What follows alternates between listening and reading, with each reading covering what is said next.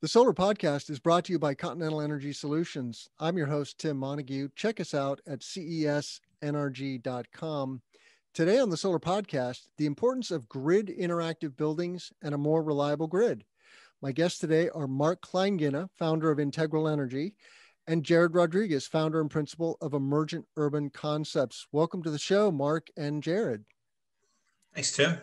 Thank you. Great to be here. Here we sit in April of 2021 on the heels of a major grid collapse in ERCOT in Texas, which killed, according to your notes, Mark, I think 70 people died.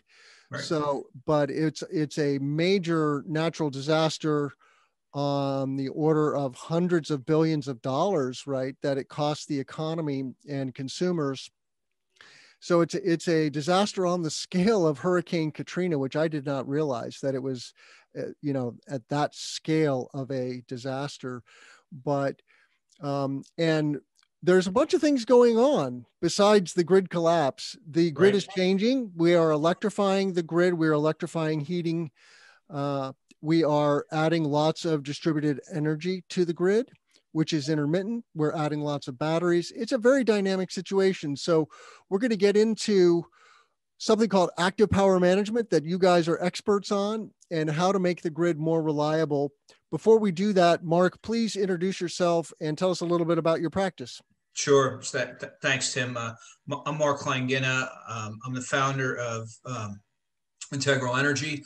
It's a small one-person consulting shop. We focus on procurement and sustainability issues for a number of different clients around the country.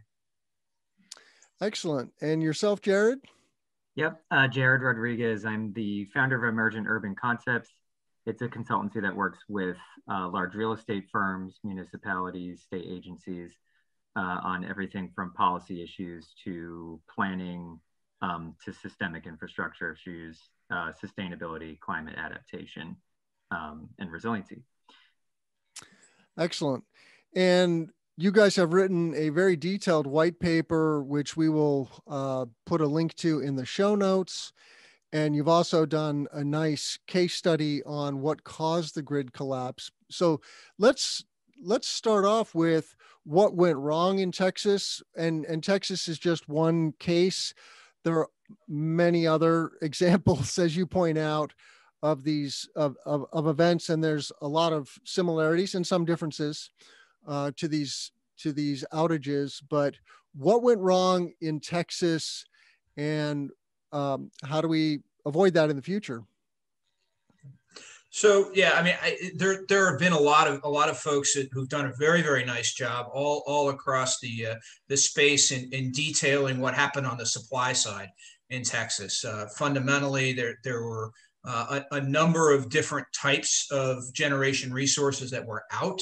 A lot of natural gas was out, a lot of coal was out, and also a lot of wind didn't show up. It wasn't necessarily unexpected that the wind wouldn't show up, but it wasn't there, and neither was solar. And we actually lost a nuclear unit. So it's well documented what happened on the supply side. In fact, I think one of the real findings was that there was a significant feedback loop between the natural gas side and the power side, where you lost a natural gas plant, but that meant you had to cut load, and so then you lost natural gas compression, which meant you lost some more gas plants, and so there was this kind of death spiral that luckily the folks at ERCOT were able to stop with load shed. But our look at this, or my look at this, is that fundamentally there was a significant lack of understanding of the demand side of what was going on in Texas, primarily due to the fact that there's 61% of all the heating in Texas is electric. It's electric, and it's air source heat pumps or resistance heating, which as the temperature goes lower, what happens is you have significantly lower efficiencies and Texas was hit with some pretty significant below freezing temperatures for a long period of time, and this caused those air source heat pumps to be much less efficient than people thought they were going to be, and that led to a miss in the demand. The SARA put out in November by ERCOT had an extreme peak at 68,000 or 68,000 megawatts or 68 gigawatts, and when it was all said and done, if they hadn't shed load, it would have been about 76 gigawatts or 76,000 megawatts. That's a pretty significant miss. Somewhere between 8 and 10,000 megawatts, it's 15% of the load. And failure to understand that, I think, is one of the things that it needs to be, put forward as they plan these things going forward. So that's the piece of this that I think is very important to understand as we move to greater and greater electrification, not just in Texas, but in places like the Midwest and the Northeast. Yeah, I've also heard that it almost was a lot worse. Is that true? Jared? Yeah. Just going back to the conversation about the gas supply and the feedback loop, as we lost gas compression, more units went offline and they had to trigger planned outages and blackouts of certain nodes on the network. Mark made a really good point in a presentation he made to some New York State officials that if ERCOT went full black, it could have taken several weeks to bring it back up to voltage, just because of the way that you need to bring on particular nodal networks inside the full network before you can reconnect. So you have to bring it up to voltage before you can reconnect to the larger network, which necessarily takes a lot of time to do. So if we were out in ERCOT for several weeks, there's also the potential that pressure in the transcontinental pipelines that extend from the Gulf Coast to the Northeast, natural gas pipelines, could have crashed. And in February, we need all the natural gas that we could get in the Northeast to provide max heating loads. So this could have been much worse for the entire country, particularly during a pandemic. We could have seen many thousands of deaths. So thank God it didn't happen, but it's not a good feeling that we've built this very complex system that can kind of topple over quite easily. And immediately during and after the disaster in ERCOT, there were fingers being pointed at distributed energy resources. Now, clearly, some wind turbines did fail. They were not weatherized for super cold weather, right? So the components do stop working. Up here in the Great White North, in Northern Illinois, turbines don't stop working in the winter. They're happily cruising along. And so there's all kinds of infrastructure issues, some with distributed resources, but the bulk of the failure was more about traditional thermal and nuclear resources, was it not? It is.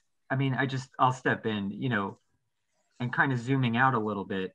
It's a thermal failure across the board, right? We're not thinking about our buildings as thermal storage resources, right? There's very little insulation in the state of Texas. We're not thinking about our heating systems as potentially being resources that can draw out the amount of time that you have to either heat or store, right, a building so you could ride out outages. We're not thinking about that in these southern states. They're also not thinking that climate change could cause the collapse of like the polar vortex, and we have Arctic conditions down at the Mexican border, which will be a recurring problem for us. So this is just a failure to understand like thermal, either on the supply side, right, or even on the demand side. And I will tell you that is not unique to Texas. I think the entire country is failing to understand this issue, and we are hurtling towards some difficulty if we don't start to learn more about it. Yeah, and so the other large scale transition that we're going through is we are weaning ourselves off of gas and oil for heating and converting to electric furnaces using heat pumps and mini splits. And I happen to have consulted with a manufacturer that includes a heat pump in their ventilation device. So I know a fair amount about heat pumps. And as Mark pointed out, their efficiency goes down when it gets cold. And so they're drawing a greater amount of energy from the grid in order to get the same amount of heat out, so to speak. But is that transition, where are we, I guess, in that transition? My sense is we're very early days in that transition towards electrifying heating, but give us a big picture on that. Yeah, could I, maybe I could take that one really quick? I think so, yeah.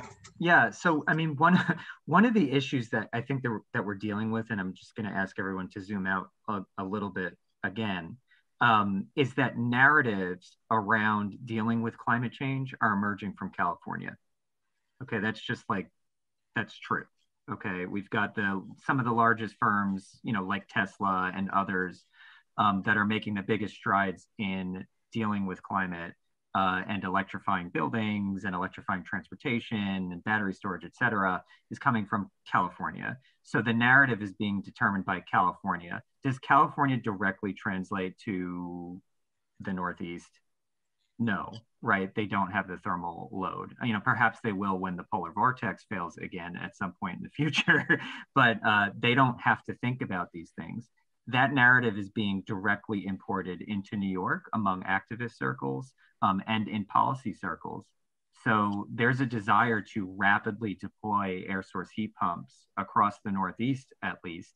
And it's in a way that isn't necessarily considering these issues around peak demand at very cold temperatures, right? How do we buy time at the coldest time of year, right? So that we're not riding at COPs of 1.0 or resistance electricity. Maybe Mark, you have something to add to that.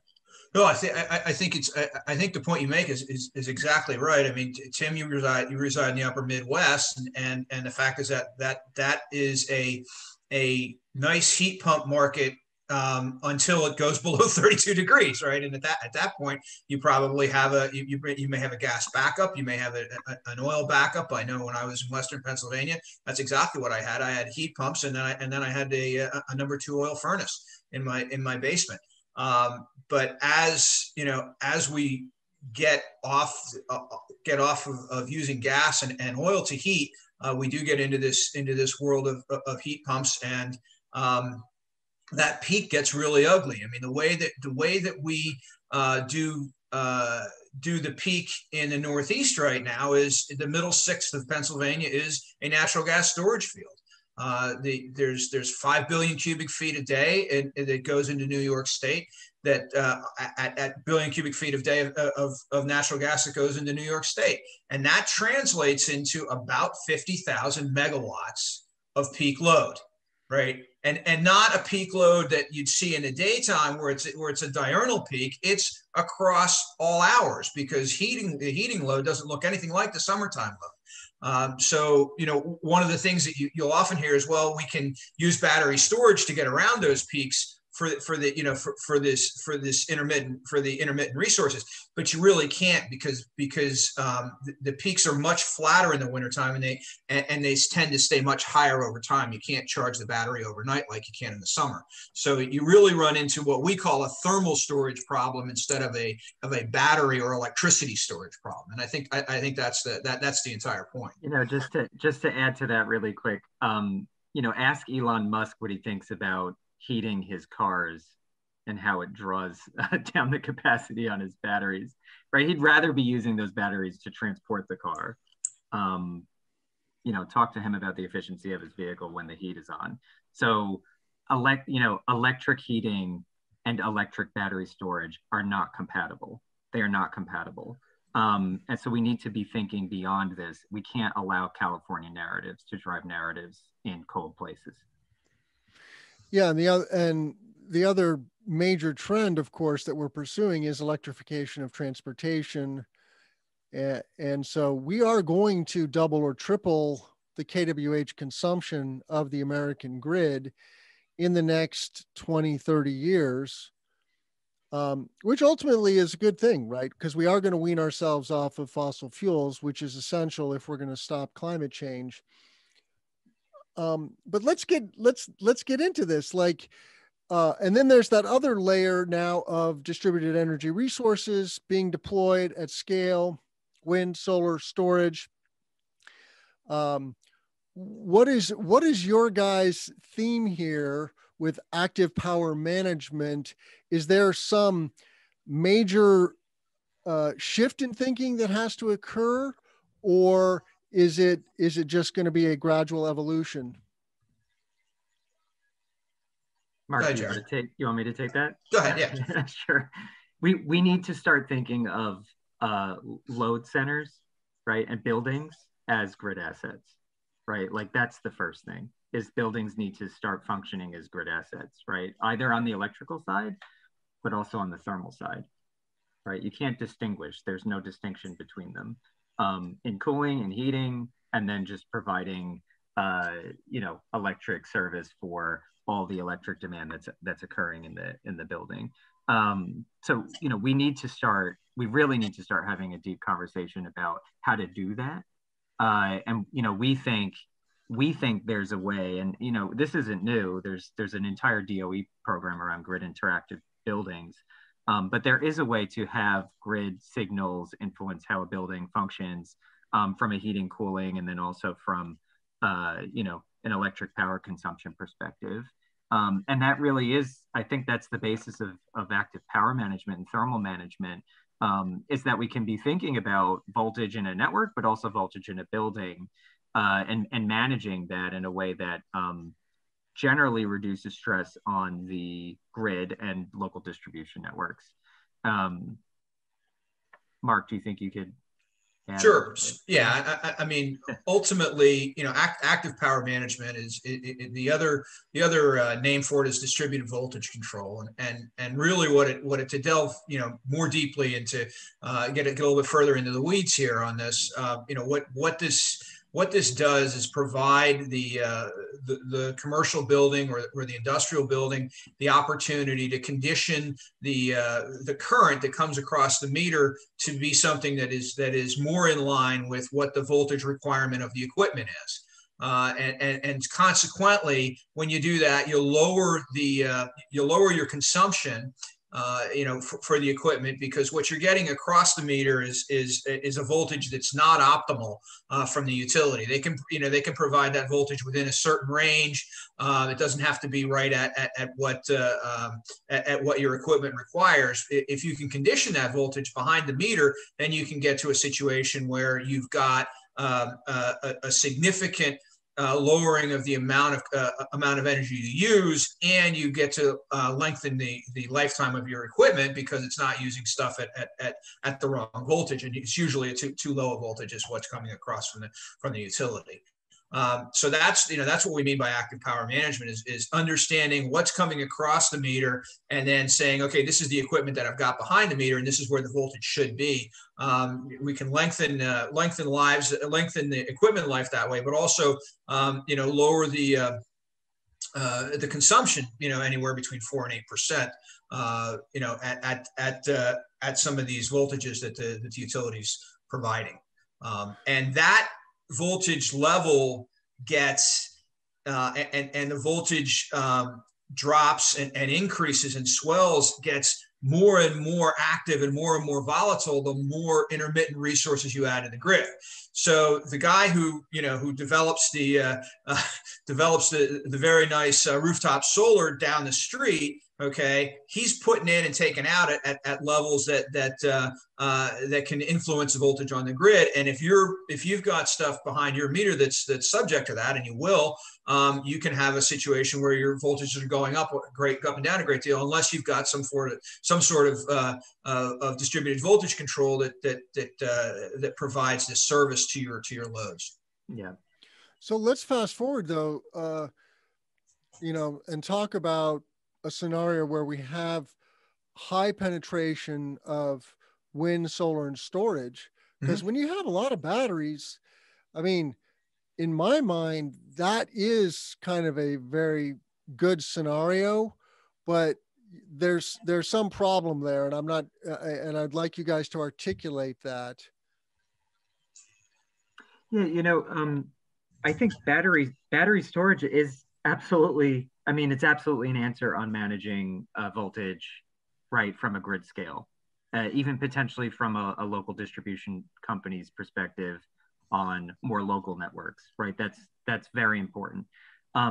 That's important today in our building demand profile. Like, we need that today. We need it right now.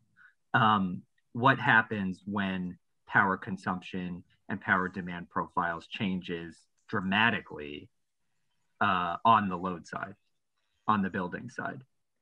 Can battery storage come to the rescue? I would argue no, particularly as you start to layer in thermal because demand. It's too short term and you need longer term storage. You need more diversity, longer term,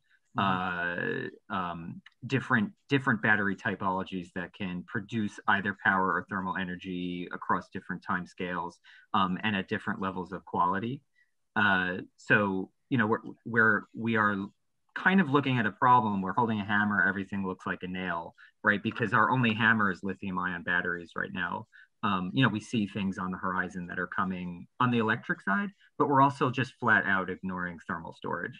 So what about hydrogen, and what about liquid metal batteries? Yeah, I mean, all answers, but that's on the electric side, right? We need to be managing demand on the thermal side. And just if you just look at the basic physics of it, it's eminently clear that managing thermal demand is a much better bang for your buck than trying to supply wild loads with electric battery storage, no matter what kind of technology it is. And you're talking about making buildings more efficient, or what are you talking about? It's a combination. Yeah. Load dynamic, efficient. How do you increase, it's this concept of thermal flywheel. How can it run for longer without needing, an energy input? How do you reuse waste heat inside the building? How do you share heat across multiple buildings or in a district?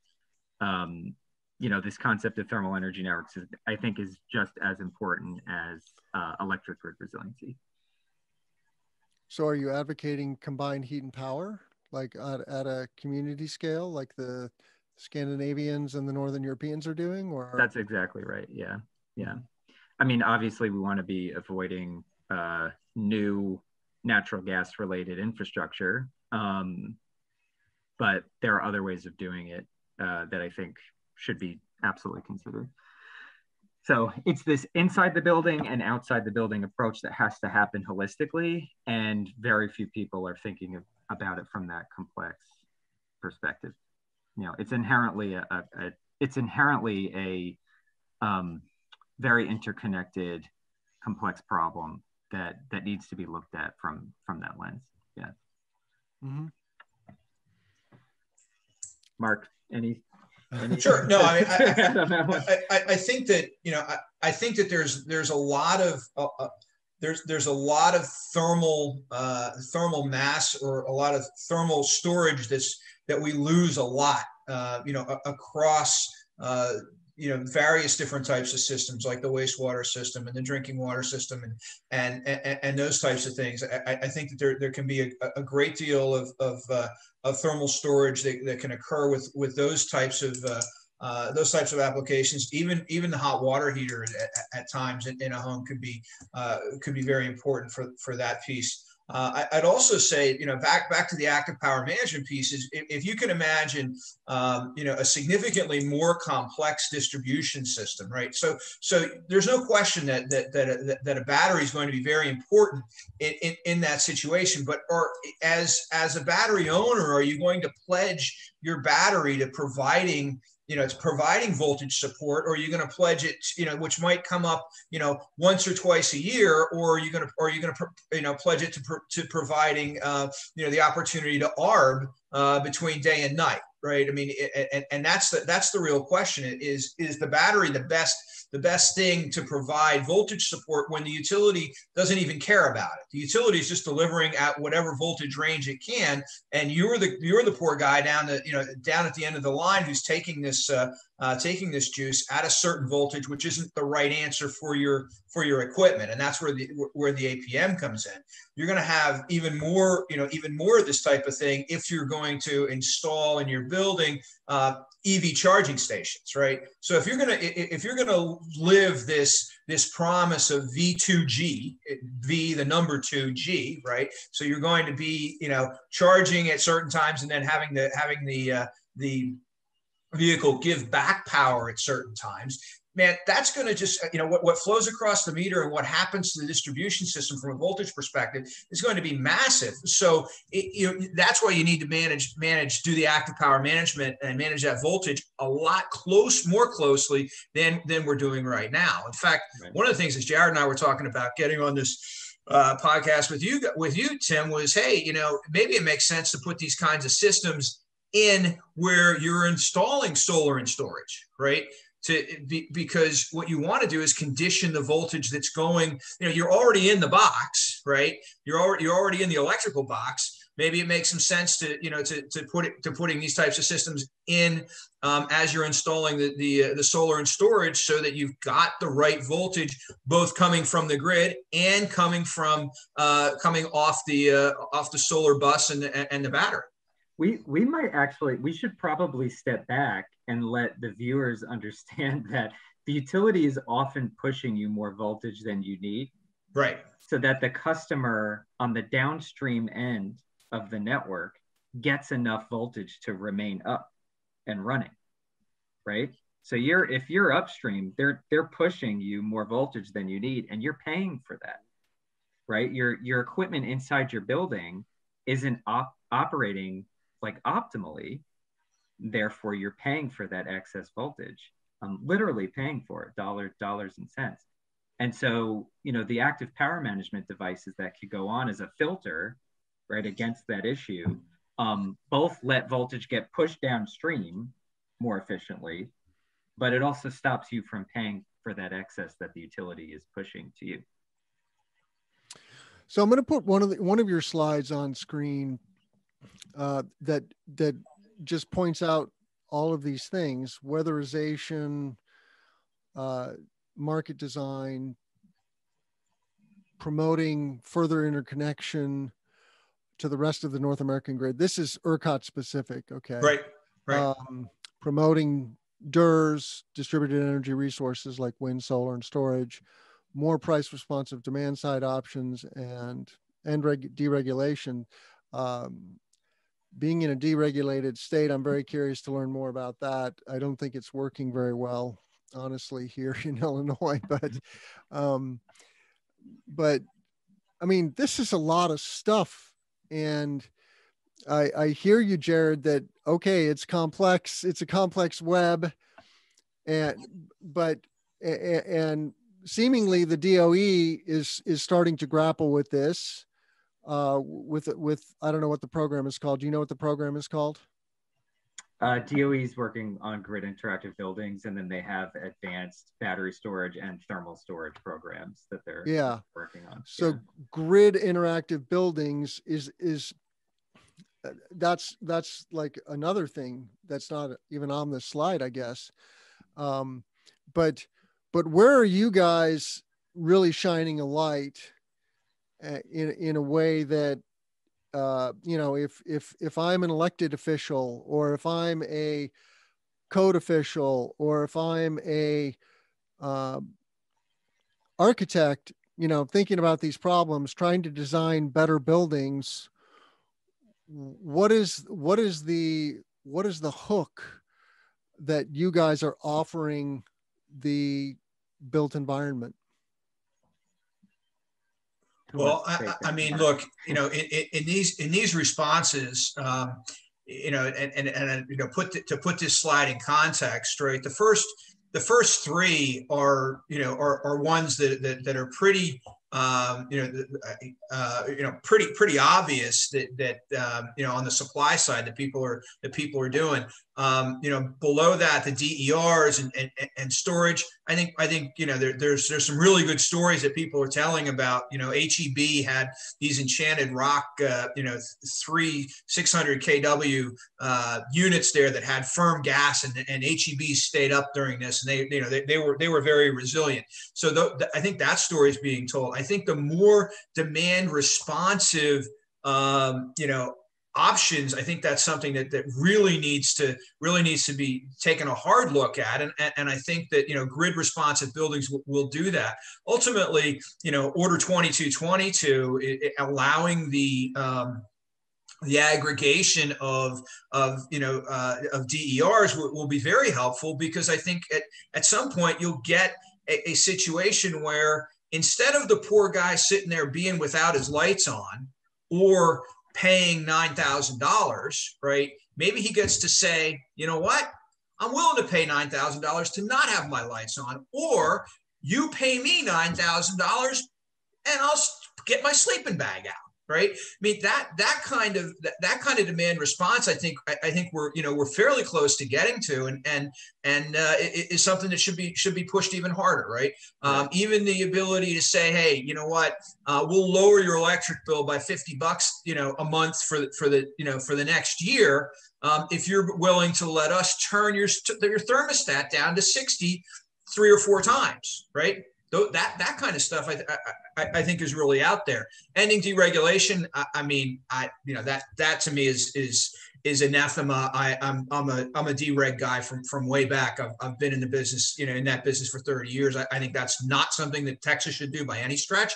But the real piece, the thing that's in red there is work to lower the peak. Right. And what does that mean? I mean, in our, in Jared and my look at it, I mean, we really need to look at, what do thermal energy networks look like? Is there a way to keep that coefficient of production up around 3.5, or coefficient of performance up around 3.5 or 4 instead of down at 1? And the way to do that is through circulating a heat transfer, a heat transfer mechanism that's not air, because air is at 20 degrees. Circulate water that's at 50. I mean, that's a fairly simple way to do this. Can you hook that, those thermal energy networks up everywhere in Texas? No, you can't. But there are places where it's going to make a lot of sense, and where they've decided to do that. City of Austin has decided to do that, and has district geothermal or district heating there. So those are the kinds of things I think that we see ultimately to be valuable in lowering that peak. And as we do this in the Northeast and Midwest even more, it's going to be more and more important up here, because Texas was a spike. It was a 1 in 10. We have 1 in 3 winters up here where you could have significantly lower temperatures, and we'll have to get through a week or so of that kind of deep freeze. That won't be able to make it on an air source heat pump. Mark kind of touched on a couple themes, right, that I've been advocating for, I don't know, 12 years. One of them is prosumerism and prosumer behavior. How do you enable a customer to give back, right, as much as they receive? That's everything from utility structure and rate cases to technology to culture, right? Hyper complex issue, but that's what we need to be doing. I mean, we need to be enabling prosumer behavior on thermal versus like electric loads, right? This thought that we're just, electrify everything and then electric battery storage just to handle the wild peaks, on the generation side and the demand side. No, like we need to vanquish that idea immediately. Thermal is for thermal, and electric is for electric. Heat pumps are the crossover. They're the bridge. Heat pumps condition heat, low-grade heat to high-grade heat, and everything in between. That's what heat pumps do, right? And active power management devices can condition electric. So that's the way that we need to be thinking about it. Thermal is for thermal, electric is for electric. stop trying to make one thing do the other thing, because that's not what it's for. Are you guys familiar with extensible energy? Not that term. John Powers is the CEO. It's a company, and he has a tool called Demand X, EX, not just X. So Demand EX, but he's using building management systems and software to control demand, right? To load shed basically. Mm-hmm. And a lot of this is done quasi manually today here in Illinois in PJM. We have a battery at our office at Continental. We'll get a signal the day before. Okay, you're going to have a capacity day tomorrow. We're in the middle of the summer. We pre-cool the building. We turn down the lighting. We tell people to go light on their computer usage, for a 2-hour period, 2 to 4 in the afternoon. And we charge our battery up, and then we attack that 2-hour window full steam. And it produces very generous savings. Surely there are building management systems. I'm no geek on these technologies. I know it's a fast moving space. Mm-hmm. We need smarter buildings, right? Yeah. It's actually a highly crowded space, particularly in New York. Very crowded. There are a lot of firms doing this. There's mergers and acquisitions happening. Auto DR directly integrating with the utility on this.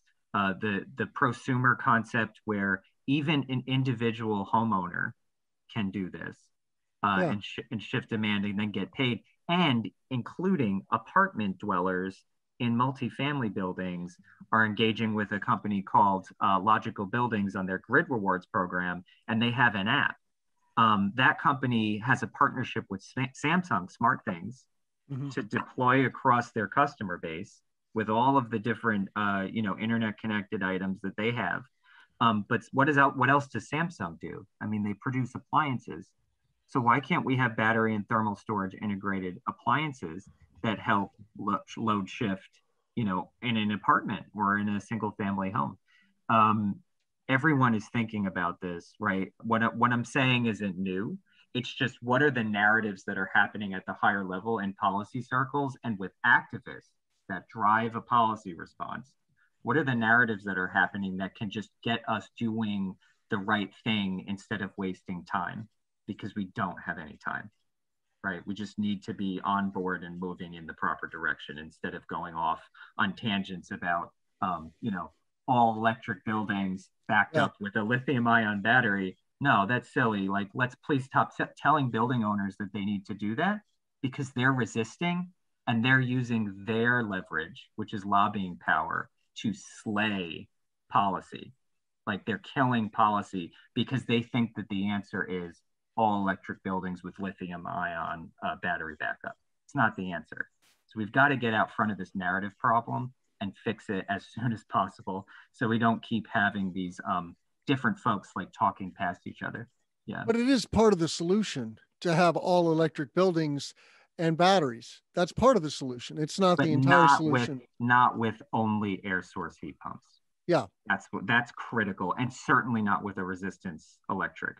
In New York, we hear people talking about electric resistance boilers to make steam, to go to steam radiators. I mean, people are saying that. Yeah. So that's not okay. Like, that's not okay. We need to just put that stuff to bed and talk more about how to properly thermally manage, on the building scale, on the neighborhood scale, on the city scale, and then statewide, and then regionally, right? And I think we can get there. Do you want to paint us a picture though of the building of the future? Because it's pretty fuzzy to me so far. That's fun. Okay, so here's one. A building that sits on top of a rail station in Midtown Manhattan. Okay, that building is at the terminus of, two, actually way more than that, multi-mile long pipes. Those are railroad tunnels. Okay. Heat can be drawn in through those railroad tunnels, which is being stored in the earth around the railroad tunnels. to feed a heat pump that never goes below a COP of 7. Okay. If there are highly dynamic thermal loads inside that building, the heat that heat pump is producing, right, can be stored either in the thermal mass of the building itself or in some other kind of storage medium that we don't necessarily know about today, right? There's some pretty major advancements happening in materials and phase change material, et cetera, where you could get high density heat thermal storage in small volumes that can then be deployed, right? What I said earlier about heat pumps being, thermal conditioning devices, right? You could take low grade heat and ramp it up, right, for use at a higher temperature. Or you could take high temperature heat, mix it with low grade heat, injecting heat as you need it. So you're drawing down that thermal battery slower, and then use a heat pump to transform and condition that heat for use in the building. So we need to be looking at what are the sort of bespoke thermal resources that are adjacent to the building of the future, using that in every way possible, obviously making the envelope tight, making the building perform, doing all the things that we were talking about with IoT, right? And having like actual electric grid responsiveness as well. But just thinking about thermal as a resource and as much like in the way that we think about electricity. I mean, we understand the time value of electricity. Even the most basic customer knows that electricity is more expensive, at certain times of day, right? Like that's when there's demand. We know that gasoline can get more expensive, right, around Labor Day because of demand. Heat needs to be the same way. We need to think about the time value of heat. And I think as soon as we start doing that, we're going to get smarter with how we design and transform our buildings into what they need to be. And Europe's been doing this they've been doing this for a really long time. I mean, Japan is way ahead of us. Japan's on an island. They don't have any resources. They had to do it. And Europe is at the end of a gun that Vladimir Putin is holding. So, Mark always says it. Mark, I'll let you tell it. Why does, Europe has a very defined enemy. Yeah, right. and I think more to your point, Jared. What you say about heat is really key. We don't have a particular price signal around thermal. Around thermal storage, the gas utility, comes in and charges you so much a decatherm, regardless of what time of year it is. You can buy on the spot market and it costs more in the wintertime than it does in the summertime. But for the most part, you buy it. Even if you're taking third party, you buy it. You buy gas at a certain level and you lock it in, and that's where it is.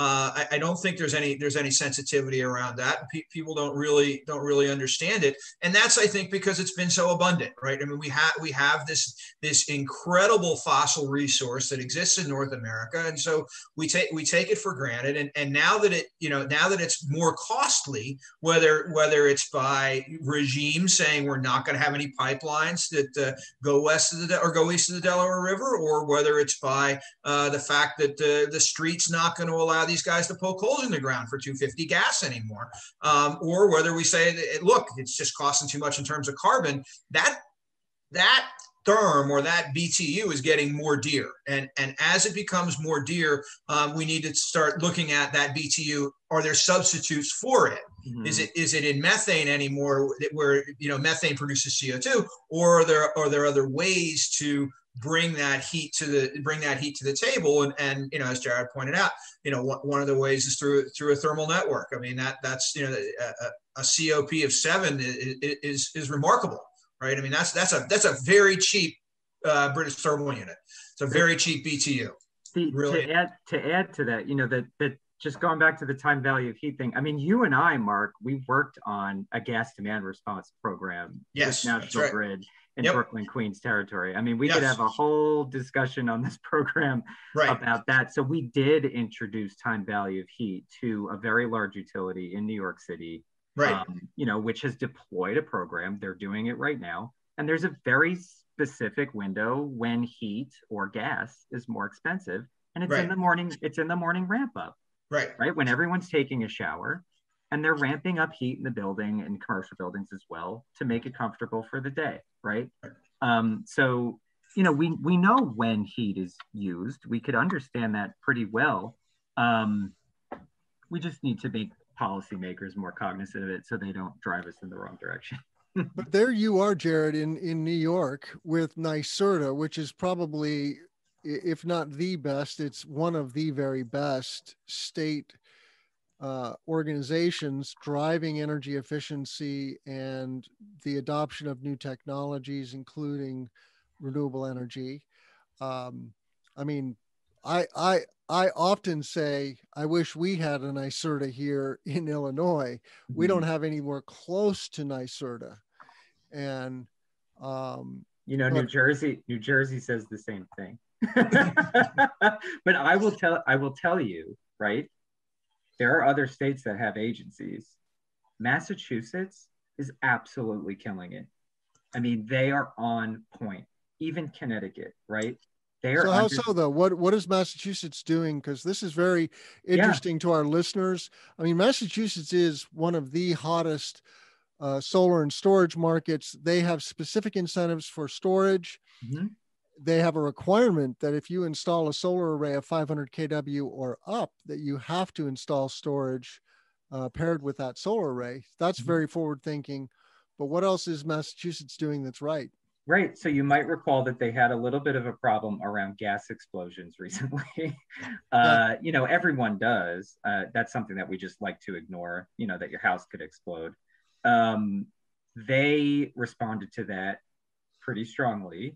There is pending legislation, which is thermal utility legislation, to take gas companies and turn them into thermal utility companies so that they are then allowed to start going into thermal energy network businesses.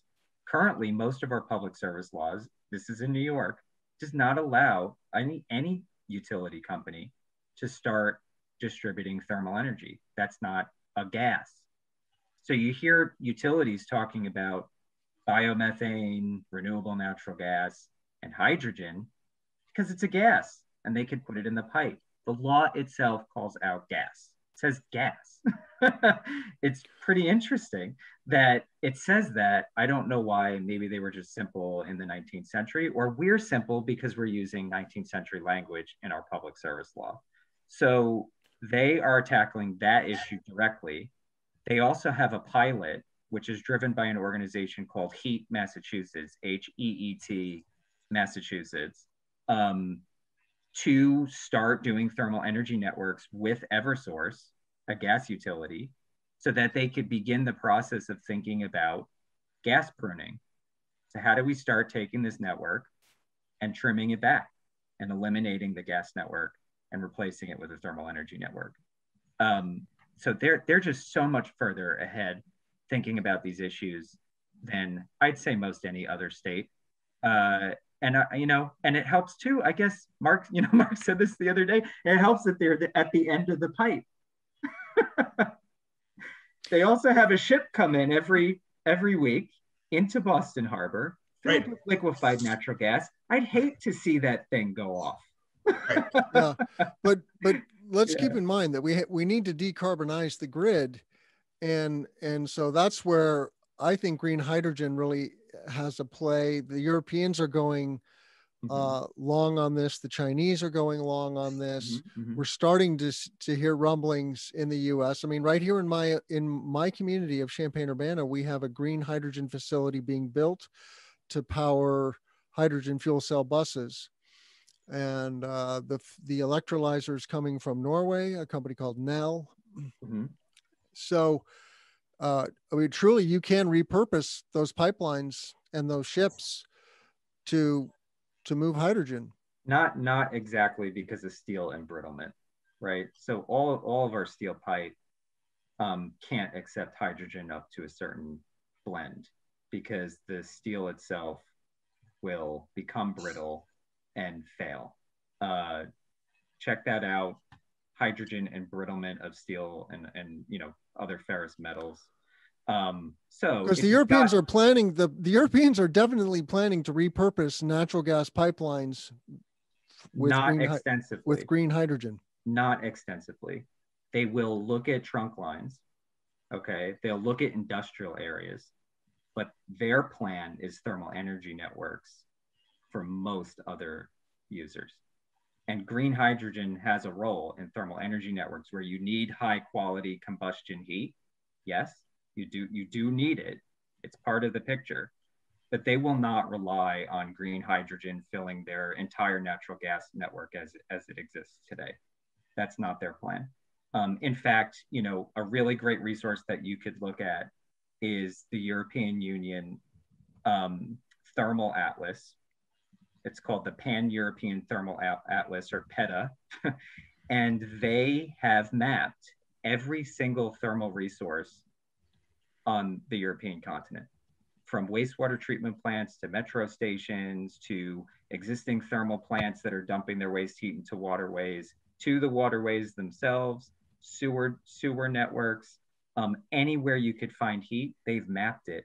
And they've actually mapped it down to the amount of petajoules of excess heat that could be captured and repurposed for use in residential and commercial buildings, and also for industrial use. So that's the direction that they're going in. I mean, God, they're 35 years ahead of us. Like, they just know, you know, they know what to do. But it helps when you've got, you know, Vladimir Putin there at the gas valve threatening to turn it off. So green hydrogen, 100%. Green hydrogen for transportation, you know, freight, all of these things, totally. Industrial heat. Oh my God, absolutely. You know, using ammonia to transport hydrogen across oceans, 1,000%. You know, we will do this, right? We also need to green our existing hydrogen need, right? We're using hydrogen industrially. So before we just burn it for heat, we shouldn't be making hydrogen from methane anymore. We should be creating industrial hydrogen using green sources, right?